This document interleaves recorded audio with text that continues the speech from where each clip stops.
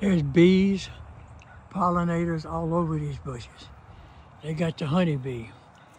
And as natural, when I started filming, they disappeared. But they got a bunch of little bitty, look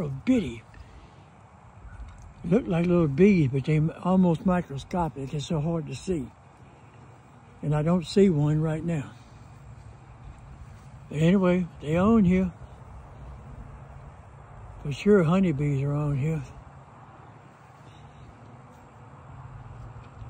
It's a Japanese plum. It was doing quite well until a great-grandson decided he wanted to play Tarzan. And you see, I happened to come out here last year and I saw my limb laying down. And I was walking around the yard with him, and I said, "Hey, bud, how come you broke my tree?"